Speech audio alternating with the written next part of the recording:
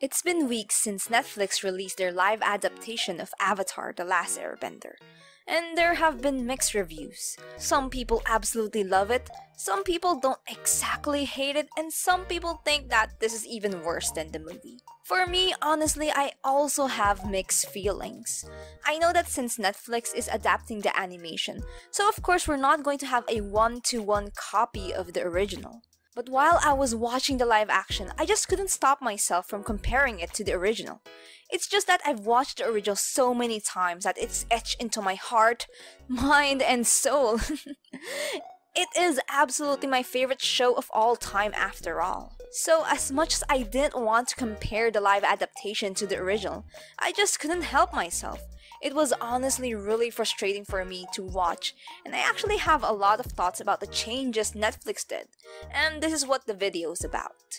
At first, I was going to make one whole video about what I like and don't like about the changes Netflix did, but I realized that would mean a very long video, so I decided to split it instead. Let me first talk about the positives. Hi, I'm Sydney, longtime Avatar fan. And here is Netflix's Avatar: The Last Airbender. Top 5 changes I like. Number 1. Showing the Airbenders' genocide.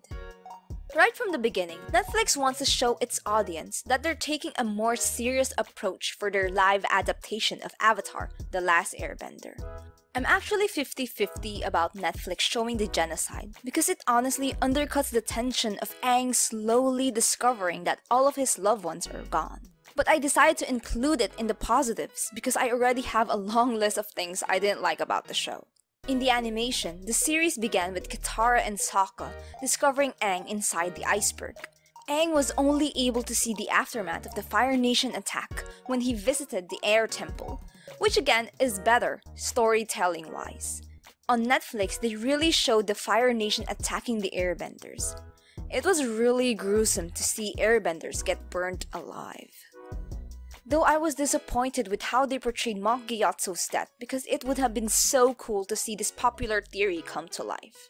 So was this change necessary? Not really, that's why it's so low on the list, but I did appreciate how it was able to portray the severity of the attack. Number 2. Yue, a waterbender. The second change I like was Yue being a waterbender. We never saw Yue waterbend in the animated version, and her wiki says she gained waterbending abilities only after becoming the Moon Spirit.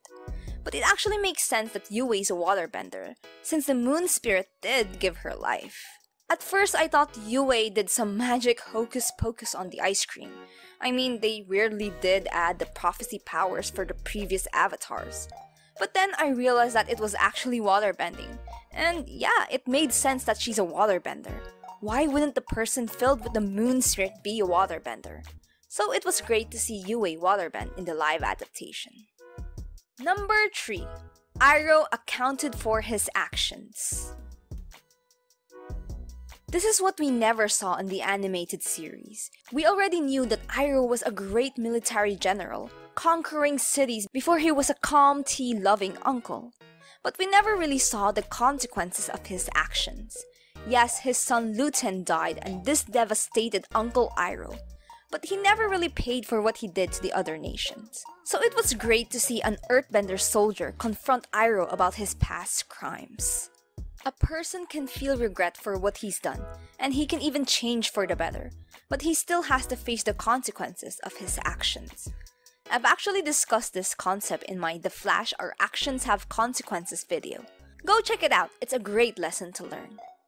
Number 4. Relationships explored. Another change that I really appreciated is how the relationships between the characters were explored more. I really love Aang and Monk Gyatso's interactions. It has put a tear in my eyes every time the two were on screen, especially when Aang sees Gyatso again. Though lore-wise you don't really see dead people in the spirit world. To be clear, the spirit world isn't the afterlife. Only those who are in touch with their spirituality can go to the spirit world. But I guess Netflix changed it because Katara and Sokka were also in the spirit world with Aang, which didn't make any sense, and they didn't really explain it properly. I've separated my spirit from my body, but somehow I brought you guys with me. How is that possible? Must be the energies in the place and thinness up the barrier in my power. Wait, I'm not here to talk about that. Aang in Monk Gyatso. Yes. I really enjoyed their interaction, and of course what we never got in the animated version. Aang getting closure. Another good relationship that got even deeper was Zuko and Uncle Iroh's. Adding Luten's funeral to the show was such a great idea. We see Zuko comforting his uncle by sharing heartwarming stories about his cousin. Not only does this added depth to Zuko and Uncle Iroh's already rich relationship, this also showed Zuko and Luten's bond. It never occurred to me that Zuko lost his cousin too, so I really like how they portrayed Zuko's closeness to Uncle Iroh and Luten. Number 5. The 41st Division. The best change for me was the 41st Division being Zuko's crew.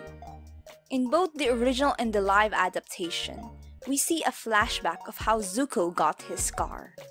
During an important Fire Nation meeting, they planned to sacrifice the 41st Division, a group of young recruits.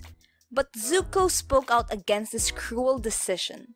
As punishment, Ozai insisted that Zuko fight him in a ritual called Agni Kai. In the original, Zuko refused to fight his father, and as a result, Ozai banished his son and decreed that he could only return if he captured the Avatar. In Netflix adaptation, Zuko almost defeats his father, but shows him mercy. Ozai takes this for weakness and sends him out to sea for him to learn from real-life experience, but to still not return without the Avatar. In the animated series, this story is told by Iroh to Zuko's crew, who is a group of random people.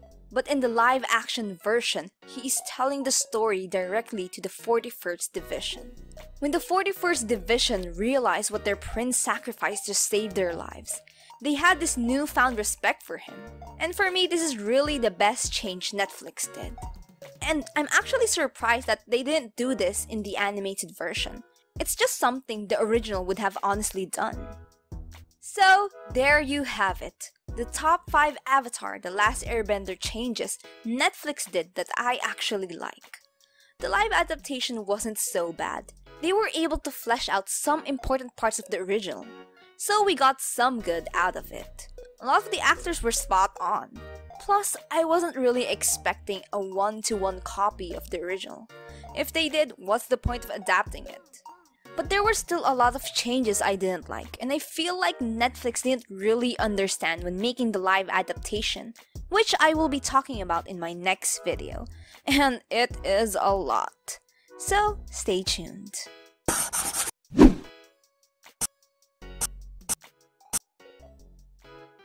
Hello, so it's been a very busy month for me, so I wasn't able to post videos more consistently. But I still do my best to make them because I really love talking about shows I watch, especially this Netflix Avatar The Last Airbender. So please subscribe, like, and leave a comment because it really helps motivate me to make more videos. Thank you so much for watching. See you again next time. Bye!